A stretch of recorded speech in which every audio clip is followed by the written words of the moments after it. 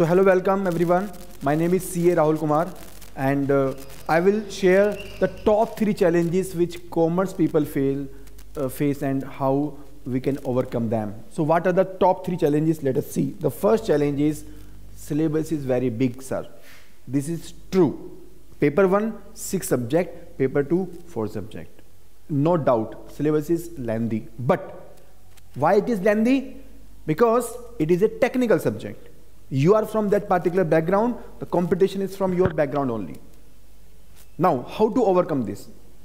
If we see the previous year question pattern, in the previous year question, 50% to 60% questions are repeating.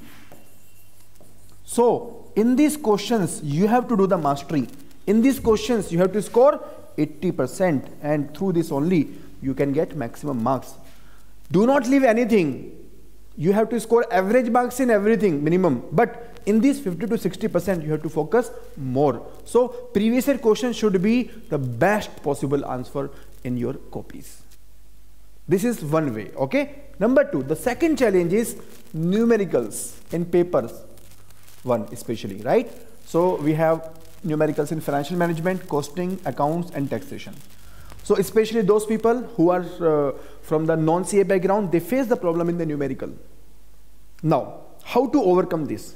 Again, in the numerical, if you see the pattern, in the numerical also, the syllabus is not that much big, right? In the financial management, the syllabus is a bit lengthy, but it also carries the weightage. You can score, you can attempt 100 marks in the financial management. So it is worth.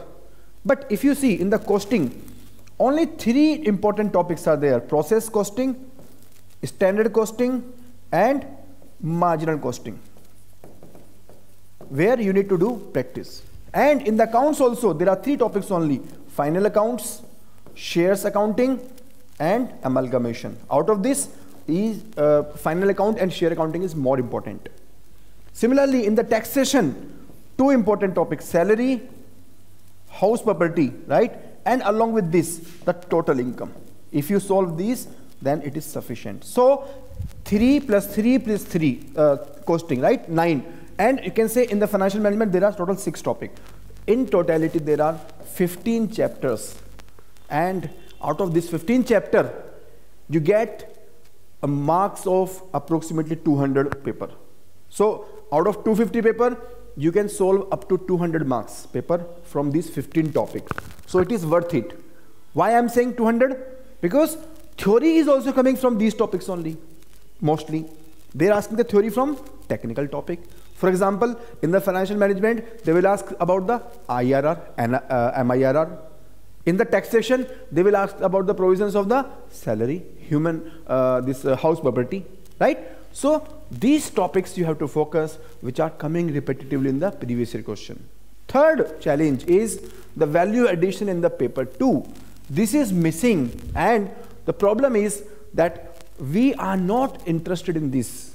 The problem is that we are reading only single material, plus we are following 1 or 2 standard book like Singh and Chhabra. In today's time, those books are just like NCERT. They are important, but not sufficient. You cannot clear the examination, because now the competition is not academic, it is competitive.